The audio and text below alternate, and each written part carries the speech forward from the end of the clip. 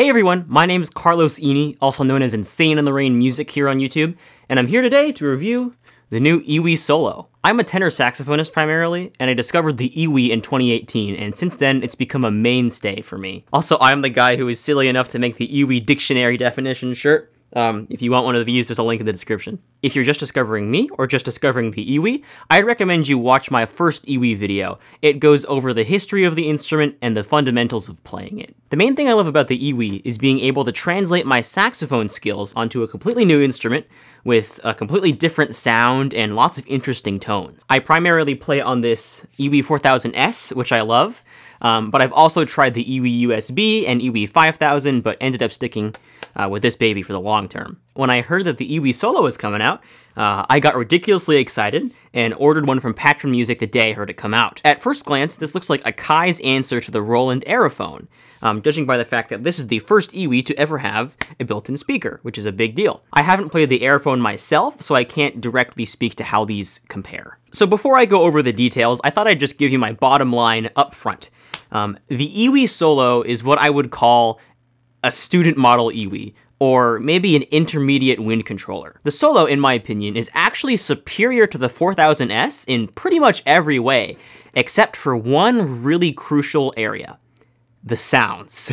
If you've never played an EWI before and are just wanting to get into one, the EWI Solo is definitely your best bet, beating out all the other EWIs in terms of price and convenience. I could see this being very useful for anyone looking to try a wind instrument for the first time. Just like the other EWI models, this is a great practice tool, and the built-in speaker down here and the built-in sound library make it even more convenient than the EWI USB and some other previous models. However, if you want to use the EWI in any sort of professional recording capacity, I think you're better off sticking to the 4000, just because even though it is a little less convenient to use, the sounds on this thing provided by Patchman Music are just unmatched and are so great. So let's talk about the sounds. With any musical instrument, the sound quality is bar none the most important part for me. If someone's listening to your EWI performance on like a phone speaker or on some bad headphones as they're walking down the street, right? They don't really care how convenient it is for you to play the thing. They don't care about the rechargeable battery. They just care, does it sound good or not? So the Solo has an onboard sound system pretty similar to that of the 5000. AKAI advertises 200 onboard premium acoustic and synth sounds. So let's just see how premium some of these are.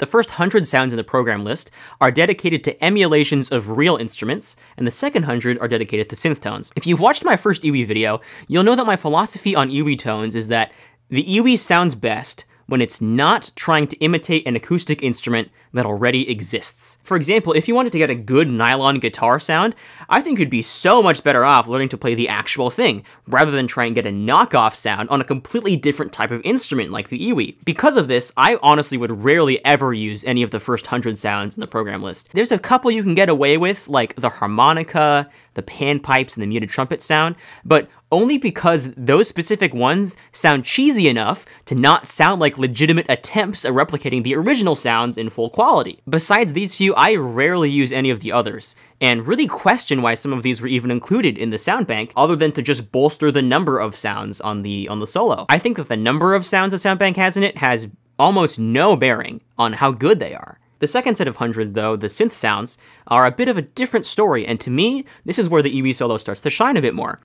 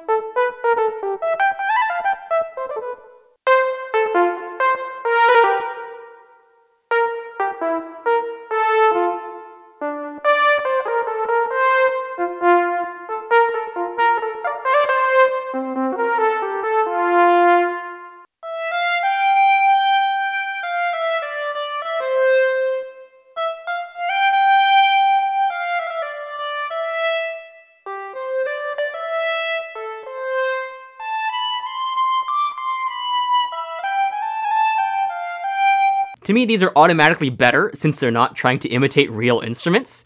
And I honestly actually quite like some of these. The last 5 in particular sound pretty good, and they're also named after Studio Ghibli movies, which is kind of weird to me since I'm a big Ghibli fan, and I wouldn't imagine those two worlds really intersecting, but I'll take it. Personally, my favorite sound on the solo is number 200, which is labeled as T Island. I can only assume that's a callback to a song featuring the EWI by the band T-Square called Takarajima, which translates to Treasure Island in English.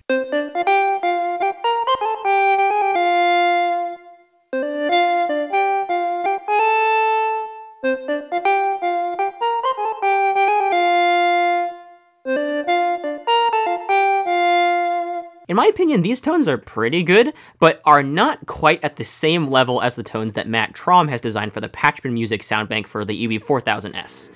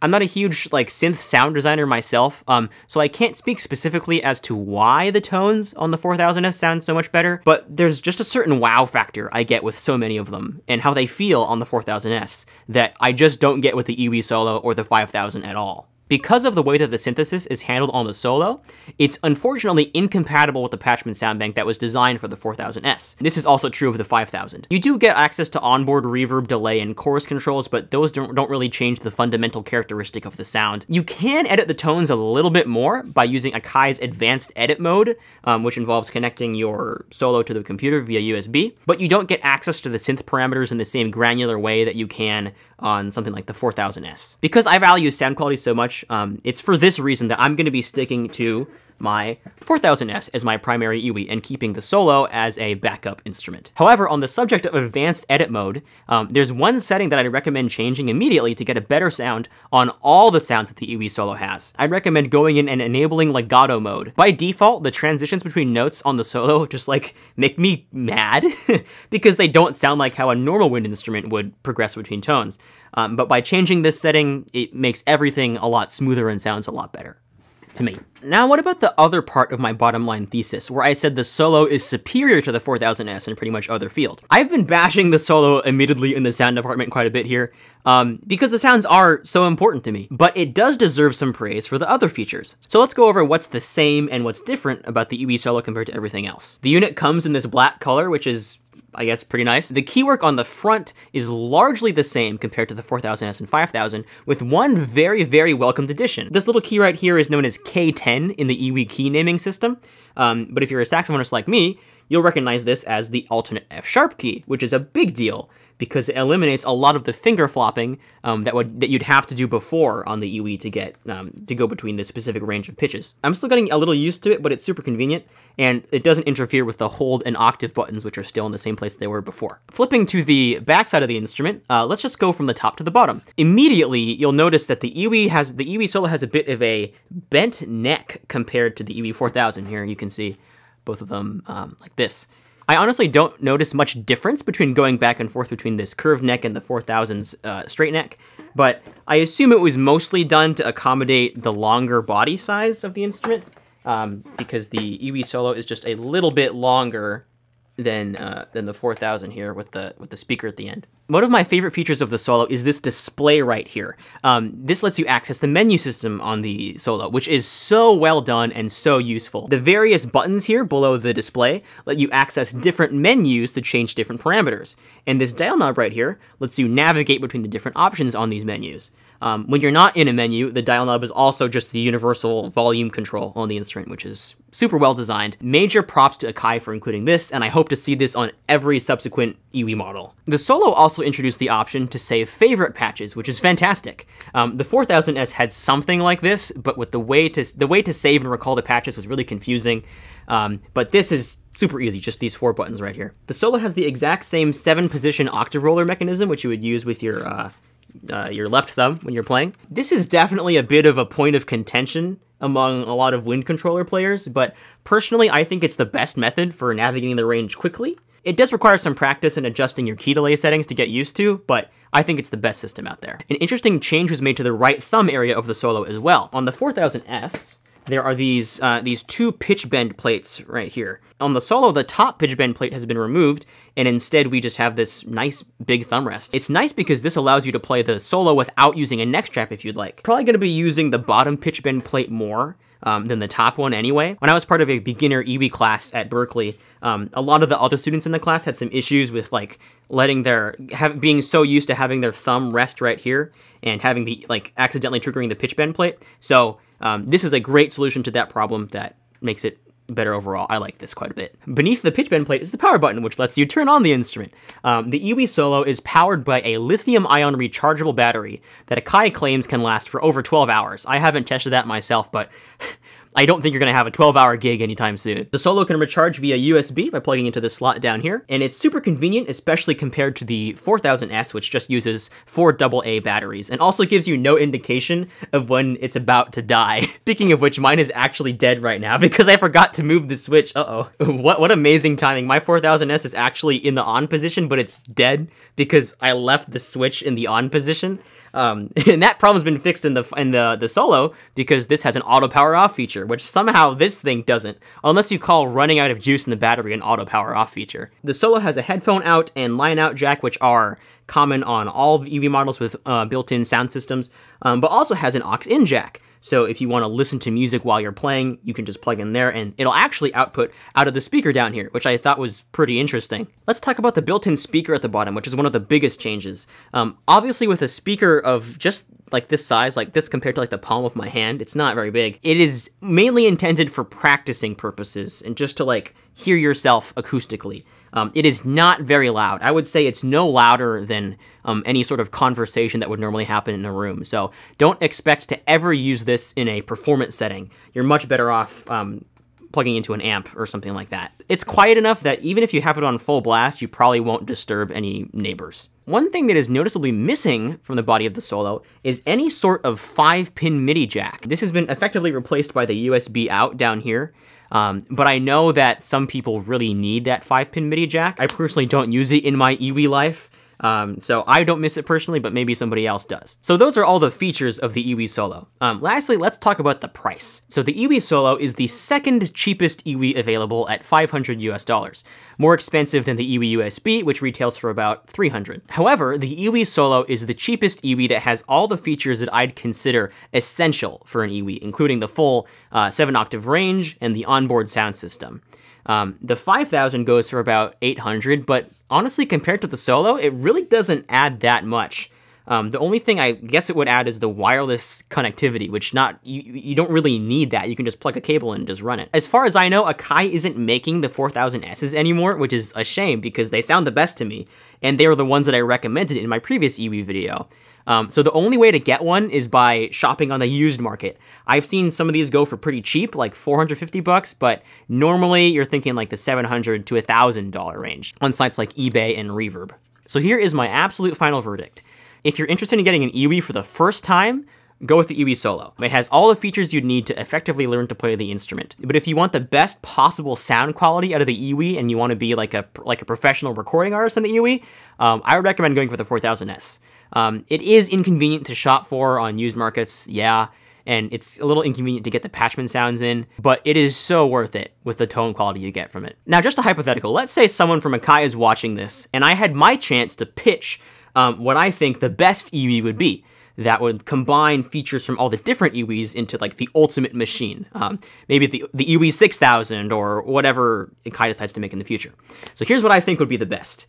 Start with the EWI Solo as the basis. I think that this thing has so many great quality of life features, probably most notably like this display is great. The new F-sharp key and the speaker are probably my favorite things on this thing, but swap out the sound module inside this thing for something similar to the 4000. It doesn't necessarily have to be the exact same, though if we were able to load the Patchman sounds onto this new EWI 6000, I guess I'll call it that for now, that would be fantastic. At least something that gives us more access to like more fine controls in the synth itself. Again, I'm not like a synthesist primarily or anything, but more control gives us better sounds. I would personally be fine without any of the sounds that try to emulate real instruments because I don't use those anyway. I just play the real thing. I'd even be happy if there were just 10 sounds available on the EWI, but they were all extremely good and extremely fine-tunable like they are on the 4000. So combine the quality of life features of the Solo with the sound of the 4000 and also the wireless connectivity of the 5000, and I think that would be the perfect, we would have achieved peak EWI with that. With features like that, I would be happy for sure, but more importantly, I think it would allow more saxophonists or other woodwind players to add the EWI to their repertoire as a serious extension to their sound. I think the thing that's lacking the most in the new EWI models is just the sounds. I mean, there's a reason why all the professional EWI players I know of, like Bob Mintzer, Seamus Blake, Chad Lefkowitz-Brown, Zach Zinger, Sarpai of Sharp Eye Music, I can't pronounce his last name, they all use the 4000S with the Patchman sounds. I would love to see an influx of professional EWI players if they had the right equipment. And all the ingredients are there. They just need to be put into the same soup, which could be the EWI 6000S or the EWI soup, the super EWI, I don't know. I would 100% buy one of those. One other small change that I think could be interesting would be allowing the user to control the size of this air escape hole in the bottom. I've played around with a Silphio before, which is another wind controller type instrument. And it's not really an official feature, but you can use like tape and it's got a pretty big air escape hole, and you can cover up part of that escape hole with a piece of tape, and it changes how resistant the instrument feels, sort of like changing your reed strength on a saxophone. And I think having that level of control would be really interesting on the EWI, especially for people who like to feel more resistance not just have the instrument respond less with the breath control sensor, but also change how the instrument fundamentally feels. I think that would be super cool. So that's all I've got to say about the Solo for now. If you want to pick one up, you can support the channel by using the Amazon affiliate links in the video description. And that's all I've got. Thanks for watching, everybody. If you have any questions, leave them in the comment section below. And look forward to catching you in another video.